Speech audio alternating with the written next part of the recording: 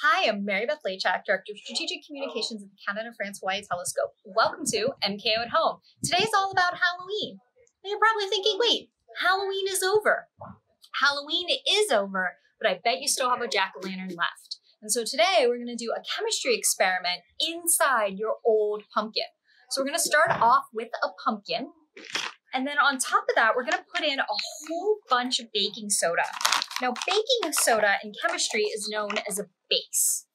If you taste it, it's probably going to taste really funny, probably a little bit metallic. So we're just going to put a big chunk of baking soda in there.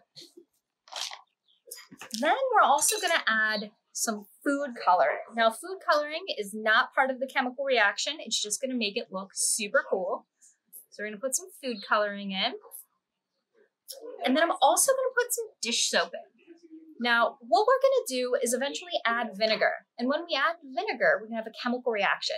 The acidic vinegar is going to interact with the basic baking soda, and it's going to foam. Adding the dish soap is going to make it foam even more.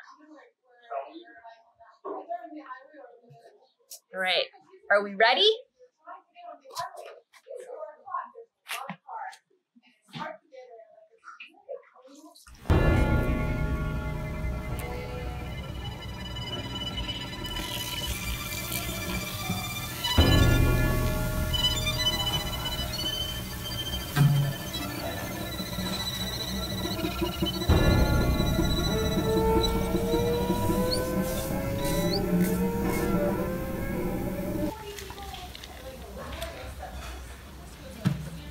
Now with the reaction happening, it kind of looks like our pumpkin is throwing up. Super creepy chemistry experiment.